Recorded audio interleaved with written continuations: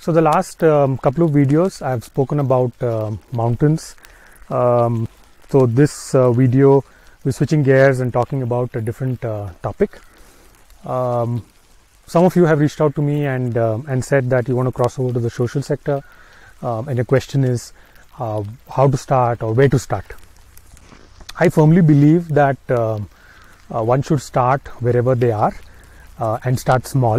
Recently I was in a panel with a very senior colleague from the social sector, and he very nicely put it, saying that there's a tendency for a bit of romanticism with the social sector.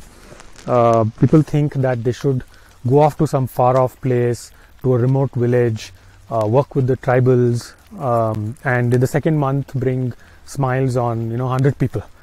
Unfortunately, that's not how it works.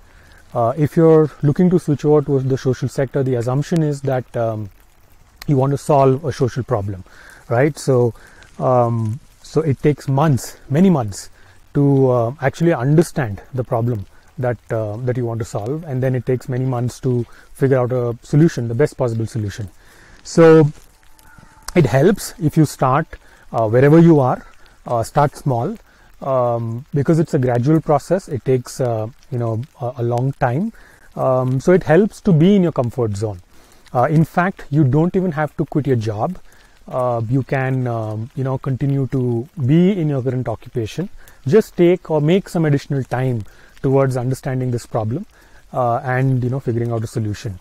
Some of the examples that I can think of, so that it helps in your thinking process, is if you're living in an urban space, if you just look at 25-30 kilometer radius, wherever you are, you will definitely find instances of a livelihood issue or a problem related to sanitation or healthcare or education, maybe access to finance, maybe access to clean drinking water.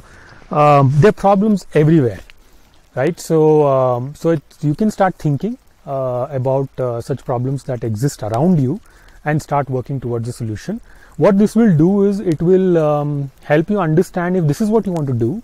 Are you enjoying what you're doing, and are you content? And at a later point in time, you can always think of permanently switching over. But this is a good way to start. There's another possibility. If you hail from a village or a small town, I'm sure there's a particular problem that region is going through. You could also start there. The idea is start small and start wherever you are.